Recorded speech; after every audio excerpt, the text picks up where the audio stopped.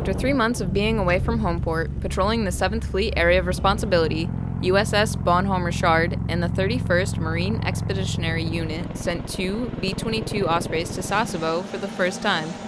It's the inaugural flight of the V-22 to Sasebo, and also it's a proof of concept in that we can bring parts and people from ship to shore without requiring a runway on either end. It was also a chance to flex the capabilities of the aircraft. We take off like a helicopter from the VHR and then transition to airplane mode, gain altitude. We flew at 9,000 feet on the way here, arriving here with less than 2 hours, and now we're kind of an airport, just a helo pad as you see behind me to land.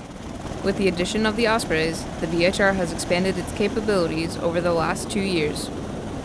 Seaman Christina Coffey, Fleet Activities, Sasebo, Japan.